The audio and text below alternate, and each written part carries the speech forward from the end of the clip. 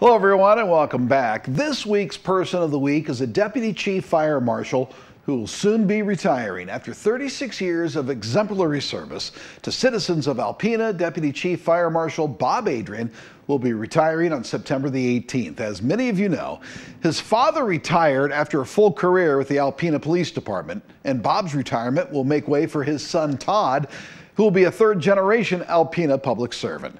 Colleagues and the community wish him all the best and sincerely thank him for all of his help. For his 36 years of dedication to the local community, Bob Adrian receives this week's title of Person of the Week.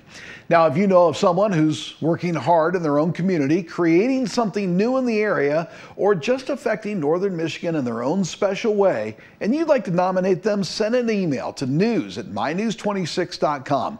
Tell us who you'd like to nominate for the Person of the Week, why you think they should receive the title, and how we can reach them. Each week, we'll broadcast one of these nominees as our Person of the Week.